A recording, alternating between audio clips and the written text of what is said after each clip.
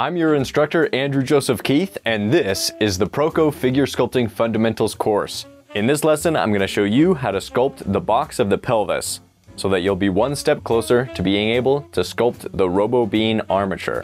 As usual for the course, we'll be using the Robert Beverly Hale cranial unit system for measuring.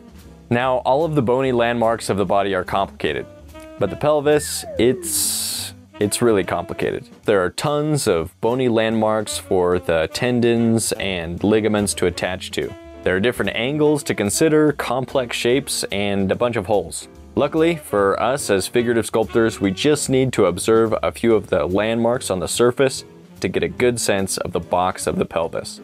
What is most important is creating a box that gives us a reliable structure with points of reference to help us build out the figure. This box will help us align our sculpture with the model and understand the tilt of the pelvis from all angles. You'll remember from the video on the robo-bean that the box of the pelvis includes the pelvis as well as the glutes. That works great for drawing, but because we are adding clay around the box of the pelvis, we will want to create a smaller box that allows us to build on top of it. Because the pelvis is rounded, if we were to make a box that is made using the measurements of the widest points of the pelvis, the box would appear too large and will look like our armature is wearing a big diaper. To avoid this, we want to make sure the front corners of the box represent the anterior superior iliac spine, or ASIS. The distance between these two is usually about 1 1/2 units in males and just slightly over 1 1/2 units in females. These two landmarks will give us the angle of the pelvis from the front view. To locate the angle of the pelvis from the side view and complete the top plane of the box of the pelvis, we will use the top of the iliac crest. This means the bumps that indicate the top of the triangle of the sacrum will be in the mid part of the back plane of the box of the pelvis. In a neutral pose, the pelvis is tilted forward and is usually more tilted in females. The distance from the ASIS on the front side to the back is usually about 3/4 cranial units. Again, remember that we'll be adding clay to this, so it's better for the box of the pelvis to be too thin than too wide. To find the bottom plane, we will just draw a line perpendicular to the angle of the top plane from the side view, and then continue the edges of the box down 3/4 units for females and 1 unit in males. We can repeat this process from the front view to make sure that the center line of the box is perpendicular to the angle of the ASIS.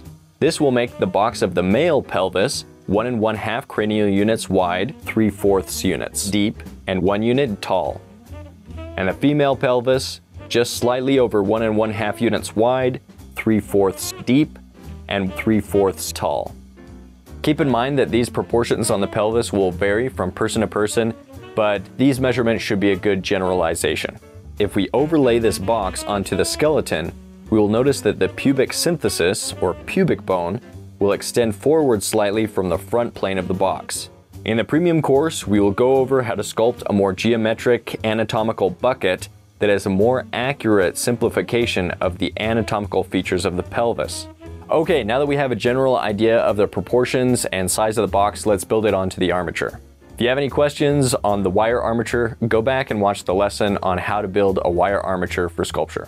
We're going to build this box on one of the 11.5-inch armatures that we built for gesture studies. If the armature is bent into a gesture study, I would recommend straightening it back out so that we are able to clearly see if the box is symmetrical from side to side and at the right angle for a neutral pose. Then we can start adding clay around the bottom of the spine and along the wire that extends out for the legs. I try to make sure that the clay is compressed tightly against the wire of this area so that the box doesn't become loose when we begin to pose the figure. Once there is some clay in place, we can begin measuring. Starting with the front view, 1 1/2 units wide. Once we have placed enough clay to get a rough box shape started from the front view, let's look at the side view. From the side view, the acetabulum, or socket joint, where the femur extends from the pelvis, is closer to the front plane of the box than the back of the box. It is also closer to the bottom plane of the box than the top, or about 2/3 of the way down. This means that as we build up the clay, we can add more clay to the back of the box in the area of the buttocks, as well as to the top of the box, which is close to the bottom of the rib cage. The spine, on the other hand, should be positioned more towards the back of the box, about 2/3 of the way back. This means that if the armature is standing straight, the box of the pelvis will be angled forward, which is exactly what we want. As we build out the box, let's keep an accurate center line. Once we've got the right amount of mass and we're looking good on our measurements, 1 1/2 unit wide, 3/4 deep by 1 unit tall, then we can take some time to clean up the edges and surface of the box. Remember, this will be covered in clay, so the forms don't have to be perfect, but they should be symmetrical and accurate so that we have some reliable landmarks to refer to as we begin to add the mass of the figure and shape the contours. I usually like to make the planes of the box more convex and slightly rounded, as well as slightly flared out toward the bottom. This isn't mandatory though, and if you do make these kinds of adjustments, just be sure that the box remains symmetrical and that the corners that indicate the landmarks stay true to where they should be. It's pointless to make a more organic, stylized box that becomes skewed and unreliable. And there you have it. Now that you know how to sculpt the Loomis head, the egg of the rib cage, and the box of the pelvis, you have a much better understanding of these primary masses that make up the figure. You can now sculpt an anatomically correct, posable robo bean sculpture to use as a reference for drawing or as a foundation to sculpt on. In the premium course, I will go over how to sculpt the anatomy bucket of the pelvis, which is a more accurate abstraction of the anatomy of the pelvis, so be sure to check that out. There are also 3D models of the head, rib cage, and pelvis that you can use to inform your sculptures. There are also full-length demos and that warm, fuzzy feeling of knowing that you're helping us create more free and premium content for artists around the world. So thank you for that.